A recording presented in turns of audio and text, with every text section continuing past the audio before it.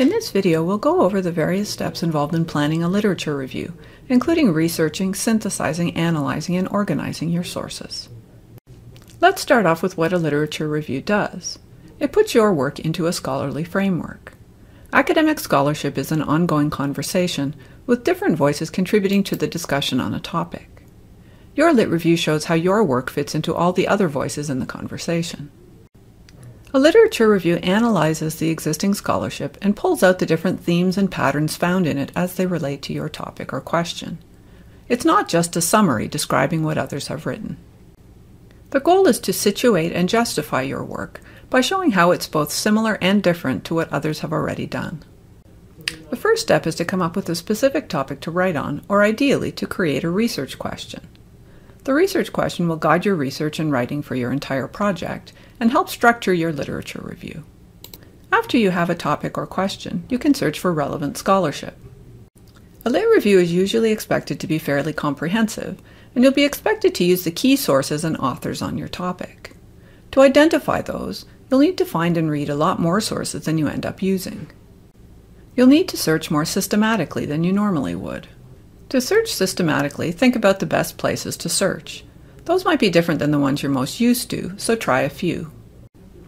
Consider carefully what search terms you use, and make sure you use the terms other people writing on your topic would use to refer to it. Sometimes this is easy, and sometimes it involves a lot of trial and error. Systematic searching is a process, so you'll need to do some searches, look at the results, and modify or search again multiple times. It's useful to keep track of what you've done as you search. To do this, you can create a tracking worksheet listing things like where you searched, what terms you used, and notes to yourself about any future modifications. How do you know when you've found enough? This depends on your topic. In general, though, you'll know you've found the key authors and works on the topic when you keep seeing them referred to in other people's bibliographies. You'll want to be sure you read the sources you find analytically and take good notes as you go. Remember that not all the sources you find on your topic are relevant, only the ones that relate to your research question. You'll need to read for the usual things, like the main theory and method used by the researcher, the main findings and arguments, and the strengths and weaknesses. But you also need to think about the source's relationship to the other things you've read.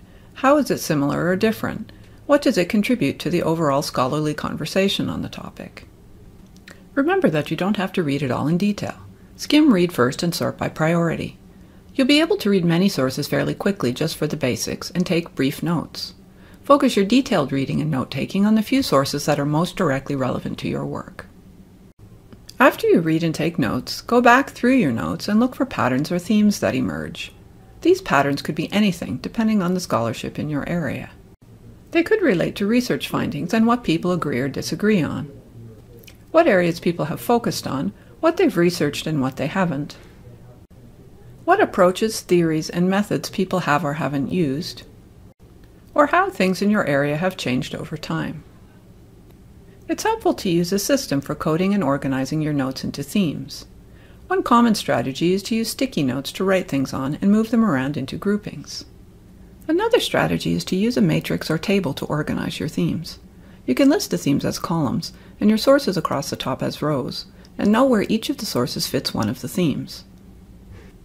You can also organize your concepts using a visual tool like a concept map. There are many free online tools to help you do this. Use whatever strategy works for you. Using some kind of method to organize your themes will make your lit review a lot easier to write. Once you've figured out what patterns there are to talk about, you can start organizing your review. Remember that your literature review is there to situate your research in its scholarly context. This is so others can see how your research is similar to what already exists. But it also justifies your work by showing that it's somehow different and therefore worth doing. Literature reviews look different in different disciplines, but the basic structure is focused around these goals of situating and justifying your work. In the body, you discuss the themes and patterns you found in the literature as they relate to your research question, including any gaps you see. You'll summarize many themes and studies only briefly, but go into detail with a few that are most relevant. At the end, make sure that you relate everything clearly to your research question and the gap in existing research that your work will address. That way you'll have set up the reader to understand the importance of your research. If you have any questions, ask us at library.wlu.ca/help/ask us.